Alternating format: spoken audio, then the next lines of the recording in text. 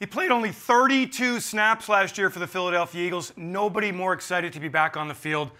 I'm Eagles Insider Dave Spadaro welcoming in defensive tackle Malik Jackson. Hi, Malik. It's good to see you, man. Likewise. How does it feel to be back on the field? It's awesome. You know, it's funny. The first day we were out there, we put full pads on. I shed a little tear. It was kind of weird. You know, I'm not a big crier, but it's just awesome to get back out there to do what you love and not have to watch people do it. So it's nice. I like to hear that human emotion. Why do you think you shed the tear?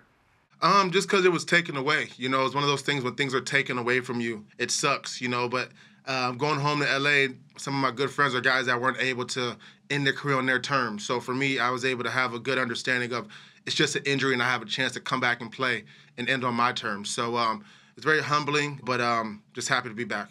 Where are you physically? How are you out on the field when you watch film? Are you seeing Malik Jackson, the Malik Jackson you want to see? No, I think I'm good. This offseason I worked really hard on getting stronger because when I came out to the NFL, I was a tweener. And it was one of those things that I wanted to get stronger, so I really tried to beef up the upper body. But yeah, watching the film, I think my get-off is good. I was able to have a year to truly understand what Coach Schwartz wants. You know, coming from Denver, then Jacksonville, this whole get-off technique wasn't a thing. You know, I'm sitting there engaging and reading. So this year allowed me to sit there and kind of dissect the defense and see what he wants and take time learning it. So I think I've gotten better. I think my timing with my pass rushes still has to kind of creep up. I'm seeing things, but I'm not reacting fast enough.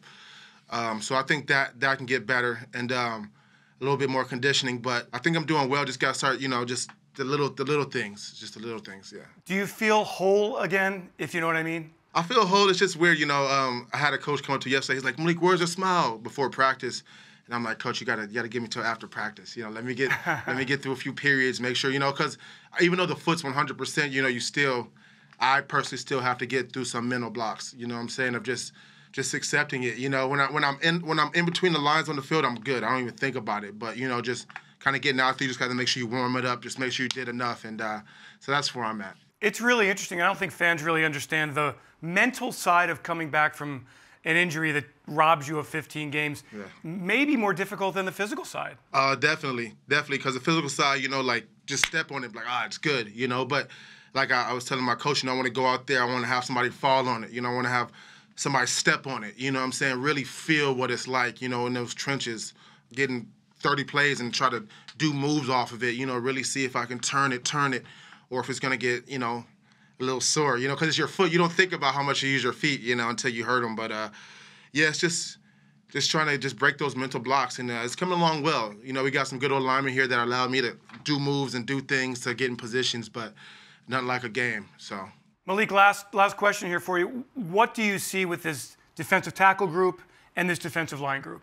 I see consistency. It's one of those things. I think I know we have a good coaching staff and Coach Burke, Coach Washburn, and Coach Nate Ollie. And between BG and Fletch, you know, those guys have been here forever. So when they have guys like me, Hargrave, even Ridgeway come in, you know, we understand when Fletch says 1-2 steps, we know 1-2 steps.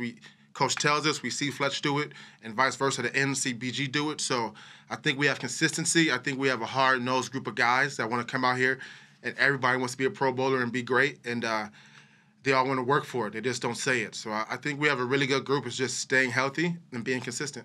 All you got to do is go out there and create havoc, man. And that's it. That's fine. Malik, welcome back, Malik Jackson. We can't wait to see you on the field September 13th against Washington. Thank you.